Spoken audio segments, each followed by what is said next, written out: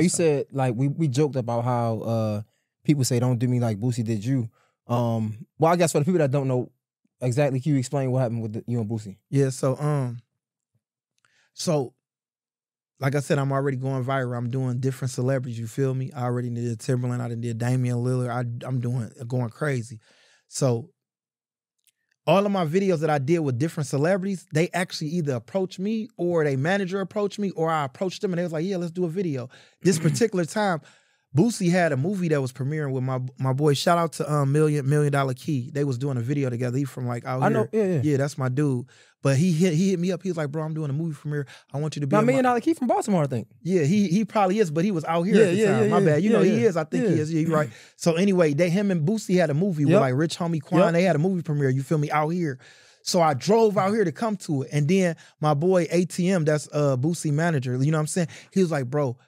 He's like, Boosie having a birthday party after the movie premiere. I want you to pull up. He's like, don't say nothing. We gonna set it up to, we gonna have you do a skit. You just gonna knock on the door. We want it organic. We don't even want you to tell him, you feel me? Because we want to see how his face gonna look. But anyway, ATM never came, you feel me? Oh, so I'm calling him though, and he thinking like it's set up. So anyway, I'm trying to figure out, because I'm seeing Boosie, he like occupied, because it's his party, he hosting it, he partying, having a good time. So there's one particular time I called him and I'm like, bro, I'm about to just ask him. They was like, no, I just knock on the door. So I knocked on the door and then I walked right in and tried to sell him, and he wasn't having it. He was like, what? No, you got to pay me, you know what I'm saying? And then people seen a clip, and then after that, man. It's crazy because like, as unfortunate as it is, I understand, because people like, and no disrespect, but people like Boosie, who's not still making like music or going on tours and things like that, a lot of his money come from like promo and interviews and shit like that. So I understand, right? Like, you probably don't want to hear that even more. No, bro, I'm a businessman. I've been like this since 12 years old. So I didn't even get mad. What I did is that I got motivated. I got more hungry. I said, now I got to really turn all the way up, because the next time he see me, he gonna want to do a video.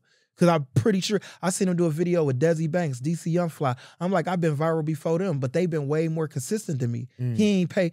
You know he ain't say, you got to pay me to do it. That just motivated me to keep going. Oh, wow. Bro, you got to understand. I remember I went on Drewski. I'm going to tell you a little story about Drewski, and I mess with Drewski. I went on Could Have Been Record thing like my boy Jack Funny, and I went on there and he turned me down and he was acting like he ain't know who I was or nothing. Then I just seen him at the BT where he's like, bro, you going crazy. And I'm like, bro, I was just on Could Have Been Record. He's like, you was? So people look over you because you ain't really. But when I start doing 15, 20 videos a week and I'm in everybody's face, now they like, you feel me? You get what I'm trying to say? Because that's like even the Lil Baby situation, bro. I met Lil Baby like 2 times before. He's like, bro, I'm a fan of you. And I'm looking at like, bro, I remember one time, like, I was in the store, I pulled out my phone, and one of his boys like tried to smack the phone on my hand. They thought I was trying to record him. You feel what I'm saying? And then like, it was just like, we was in LA though, you feel me? And I like, you know what I'm saying? And he ain't even know I was a dude that like clean. You know what I'm saying? It's just that like people don't really know. So you don't never take like none of it personal, because some I've been like, we still human. We got feelings. You know why? Because I got tough skin. I'm from Detroit, Michigan, and I know how to fake it till I make it. And at the end of the day, I done knocked on racist people's door where they was like, "Get off my porch, nigger." I said, "What that nigga? You owe me $5."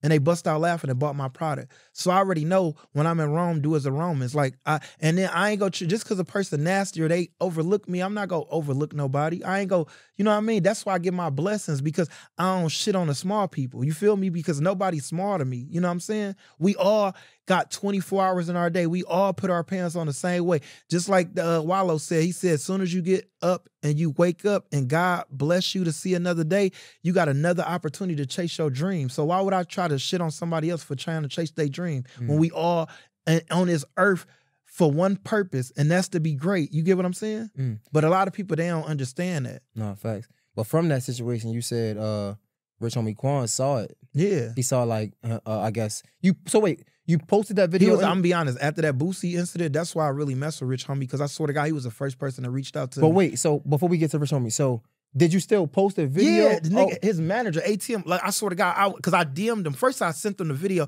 I was like, it ain't go too well. Because he wasn't there. Remember I told you, he was like, because he's like from like Dallas. He's somewhere in Texas. He was like, dang, man, I ain't gonna be able to make it. He was like, but still try to get the video. I was like, all right, bet. But he was like a super fan. He was like, bro, I've been watching you, a hustler. He was like, Boosie gonna respect you too, because he a hustler too. Because like, even like when I met Rick Ross, 2 Chainz, a lot of the hustlers, they respect other hustlers. They even told me like, bro, you one of a kind, bro. You got your own lane. And that's what I like about you with your content. So I'm thinking like, he gonna respect the hustle. He gonna like, you know what I'm saying?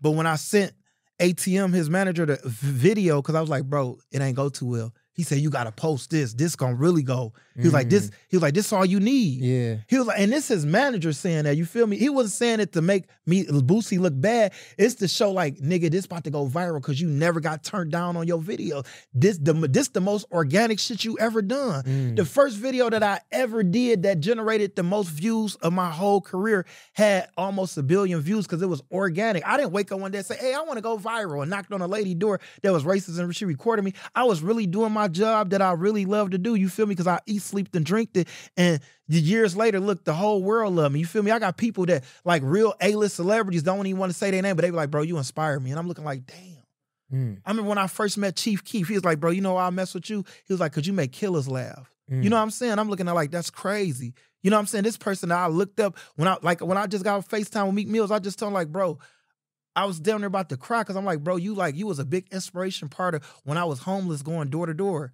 Listening to Dreams of Nightmare. Now I'm on FaceTime with you. You know what I'm saying? No, that shit don't happen every day. You feel me? To be in these rooms with these people, just for me loving my job. Bro, I was just at the BET Awards. 2 Chainz reached out like, bro, I'm gonna put you on my video. On my set.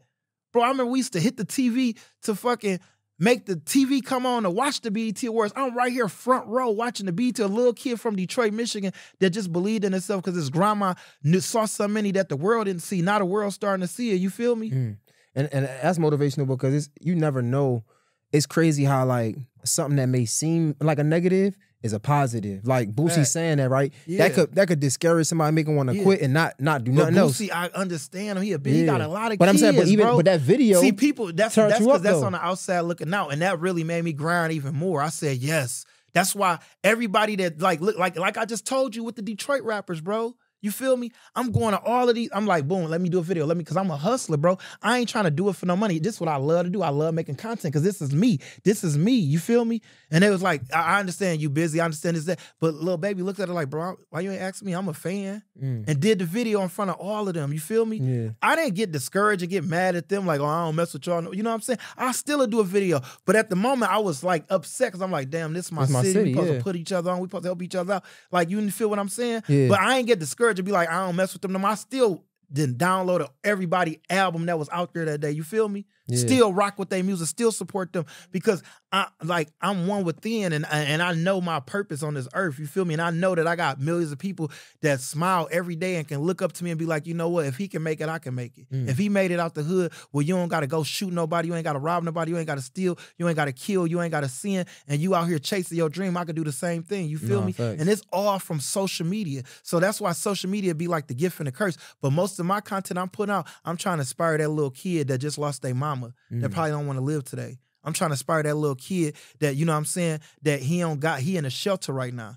You feel me? And he hopeful. He hopeless. You know what I'm saying? He don't know what his next meal gonna be. You feel me? Because I was one of them kids. I was one of them kids that didn't know how my next meal. And my mama, she worked her butt off. She worked 8 days a week, had 2 jobs, provided everything for us. But when we was younger, we wanted to get certain food. We wanted McDonald's every day, or Burger King every day. My mama couldn't afford that. We wanted Jordans, and you know what I'm saying? Like we grew up like. We used to get clothes from a Goodfella box. You know what I'm saying? People don't know about Focus Hope food. You know what I'm saying? You making peanut butter and the bread tearing up. You feel me? We eating beef stew every day and fucking salmon correct. Like people don't know about that. My kids don't know about that struggle. You feel me? We used to go to schools just to get free lunch because we couldn't eat in the morning. Yeah, we'd go to church. Nigga, I play hockey. One of my favorite sayings is that, you know why black people don't play hockey? Because we already skating on thin ice. I used to go to ice hockey in Detroit just to get free lunch, my nigga. No, that's a fact. That's crazy. That's crazy. So wait, I want to ask you this. Hold up. So you post the Boosie thing, that go crazy. Rich homie Quan reach out to you like Yeah, the next day. I swear to God, if I show you the DM, now I'm down there about to cry, bro, because it's like that, like when he, like, that's what I say, when he passed, though, he was like a real dude, because like he reached out and he was like, bro, I mess with your videos. And like I seen him. It's like I drove straight to Atlanta. I swear to God. Like when somebody, and I met him at Lenox Mall. We was at Lenox Mall and we chopped it up. And then he sent me his location. And then I pulled up on him and we chopped it up for like an hour, 2 hours before we even did a video. He's like, bro, I mess with your videos. And we just was chopping it up. You feel me? I met his brother, Dre, and we just was talking. Then after that, we did the video. But everybody else I did a video with, I ain't do that with them. We just did a video. It was one and done. Boom. You know what I'm saying? If I bump into you again, that's a blessing. But if not, we just did a video. It was like business. You know what I'm saying? Like with certain. But he was like the first person that reached out, and I was like, damn, that's crazy. You know what I'm saying? Because even when that happened, I was getting like they was talking crazy. Like, man, you know what I'm saying? They was tripping. But with Boosie, people weren't tripping. Boosie wasn't even tripping. I just seen them at Rick Ross, and he even stopped the car, and his people, they was like, they go to do right. And he smiled at me like, you know what I'm saying? So I could tell he was like, you know what I'm saying? Now he like. And it's like, I'm telling you, I know for sure, without a shadow of a doubt, he probably saw me more, because that's how my mindset was. I was like, watch, I'm about to make him see me every day after this. He gonna see me so much. The next time he see me, he gonna probably feel bad that he ain't even do a video with me. You know what I mean? Because that's how I look at it. One thing my mentor taught me, and shout out to Donald Davis, he taught me the best revenge is master success. You know what I'm saying? 100%. So that I don't even get mad. So when you posted it, did that went viral? I'm assuming. Yeah, I posted it because his team told me to post it. But And it that jump viral. went crazy. Everywhere. World Star, everybody posted it. So Rich homie Quan, like, yo, he hit you, he felt bad, or he just, because I don't know. He just saw the crazy. video and he was like, bro, he told me, he was like, bro, he was like, I love your content. I've been watching you for a minute. He was like, then he asked, he's like, was that real? I was like, yeah. And he was like, man, that's crazy. He's like, man, he was like, man, I want to do a video. I'm a fan. He was like, I ain't gonna do that though. He was like, but let's do one. You feel me? And then we did it, and it went crazy. It went crazy. It hit like 3 million in like a week. You feel me? Then World Star, everybody posted that. It went super crazy. What the hell? Just you selling them? Yeah, I just went to his house and then I pitched him, and then yeah, he went crazy. Sheesh.